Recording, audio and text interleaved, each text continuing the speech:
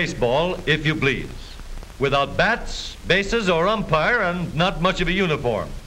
They used to call it anti-eye over. Now it's just anti. Even beach ball gets monotonous. At least the game has been called on account of something or other. It may even be something exciting. Anyway, it's unanimous. Let's tag along and see. Come, come, girls. Let's get out of here before sundown. Well, that's action. But they're not really as far from the beach as one might think. Many a mountain grows near the seashore, and that turns our little bevy of bathers into mountain mermaids, or snow maids, or something. The girls on the fenders are rust-proof, but so are the fenders, for that matter. Hey, don't start that again. Bullseye!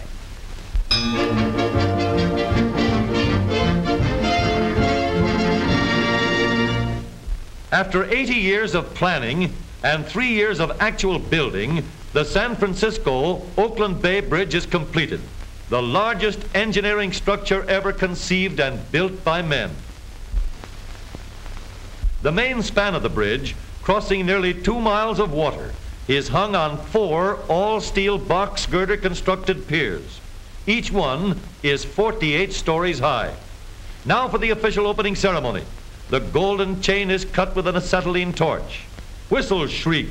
The harbor fireboats streak the air with ribbons of water. And the first cars to cross the world's largest bridge come rolling along like a regiment of soldiers. From the top of the towers, they're like toy cars on a ribbon, with spider webs of steel stretching up to the huge cables that support the roadway. Along both sides, there are heavy steel guardrails. Every precaution has been taken to make this the world's safest as well as largest bridge. Along the second deck roll trucks and buses. There's plenty of traffic. All in all, 30 million vehicles and 50 million people will cross the bridge every year.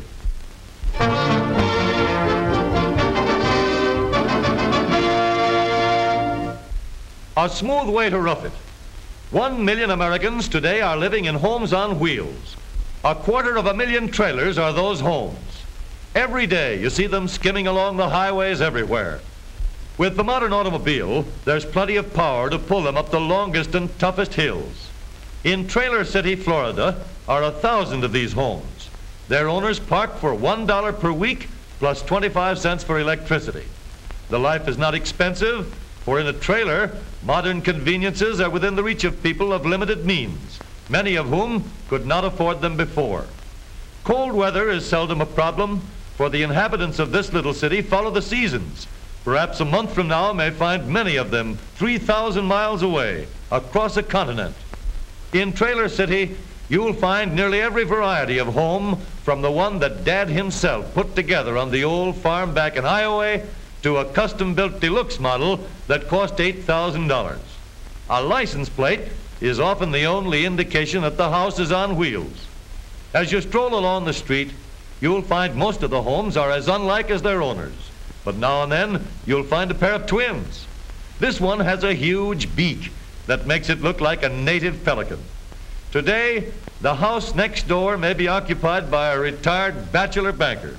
If it rolls away during the night, tomorrow's sun may bring a barber with 7 youngsters. Stores and shops, too, are often found on wheels. This one is a curio shop that's almost as old and weather-beaten as the truck on which it rides. Mother still washes the dishes and most everything else. Just for instance, the lineup that makes a familiar flapping sound in the Monday morning breeze.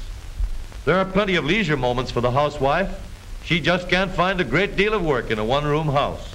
A radio in the car brings entertainment and the daily news, and the automatic charging notch on the light switch helps to make sure the battery is kept fully charged, even though the car is driven only a few miles a day.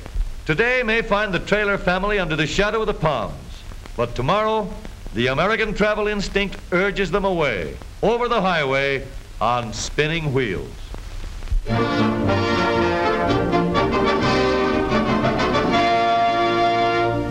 Whether it's cold or whether it's hot, he tends his traps, whether or not.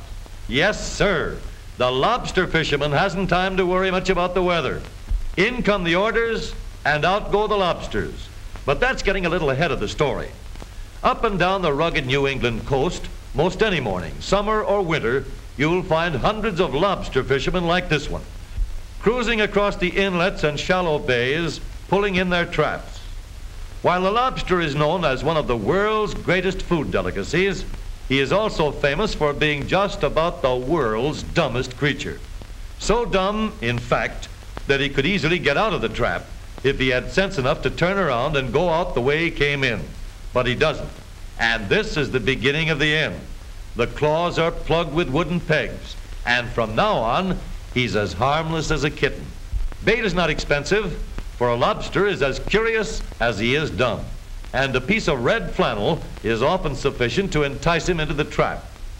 With the traps all neatly deposited on the bottom of the bay again, waiting for more customers, the lobster fisherman homeward plods his weary way. But now the lobster tries to get even. He demands cool, damp moss in which to live, and he refuses to live long if he doesn't get it.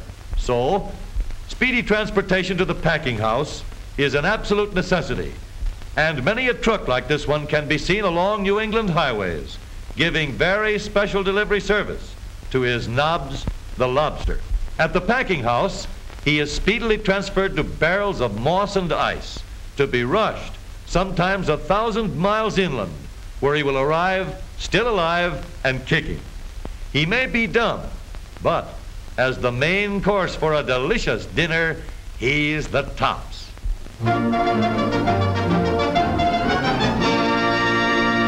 Steaks and short orders at all hours. It comes apart a la carte. He puts it in here, the meat goes ground and ground, and it comes out here. A few years ago, Fido ate the dinner leftovers and was glad to get them, but not so today. In the past year, one or more canine food kitchens like this one have been established in nearly every metropolitan city in the country. And Fido now gets a scientifically balanced diet, just what the doctor orders. Yeast, iron, calcium, phosphates. It may look like hamburger, but there's a lot more in it than even Fido would ever suspect. To keep the cost per lunch as low as possible, they use a regular production line. Here is a man who probably has more dog friends than anybody you know. In fact, he has about the same number as there are boxes in this delivery truck.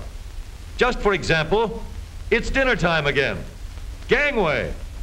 No one but a hungry hound would have ever heard the delivery man out front. But of course, nobody but a hungry hound is very much interested. To the average individual, the dog sounds as if he were doing a lot of unnecessary barking.